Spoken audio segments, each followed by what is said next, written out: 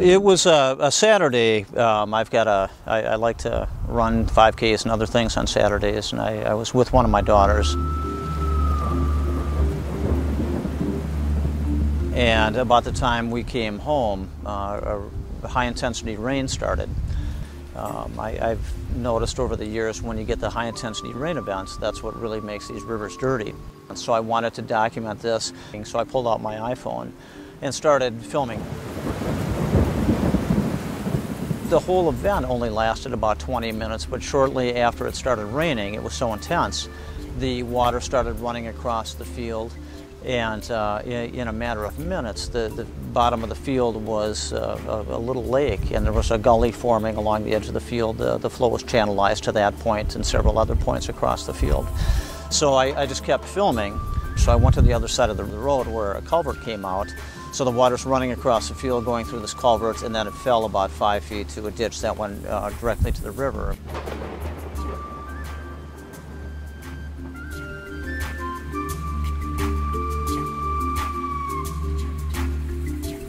Raindrops, the big raindrops from these events, they fall at a rate of about 25 miles an hour. The size of the raindrop is very big. Hits the soil, and soils after fields are planted it's very fine. It's pulverized soil, very prone to erosion. So these raindrops hit the soil and dislodge the soil particles. Once dislodged, they're easily carried in runoff.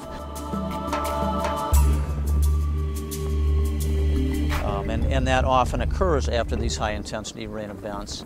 The soil hard pans, you get kind of a crust on top, and the soil that is remaining on top of that crust is very easily picked up and carried by wind. The same person leaves a lot of residue on his field.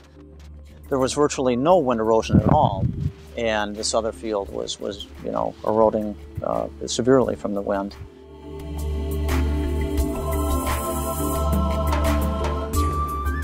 You get an event like this, the raindrops will hit the crop, the energy will be dispersed on the crop itself, and the raindrops will be broken into smaller raindrops. The soil integrity is preserved, and a lot of that rain will infiltrate, and the crops will also pull that up.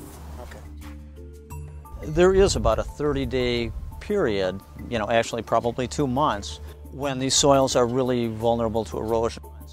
But for that first month, typically we get these low-energy, big frontal systems coming in, so the rainfall intensities are very low. They might rain for 2 days, but it doesn't rain hard enough to cause much in the way of overland flow. Then we get to the severe weather season and the high-energy convective cells, and they can cause a tremendous amount of erosion.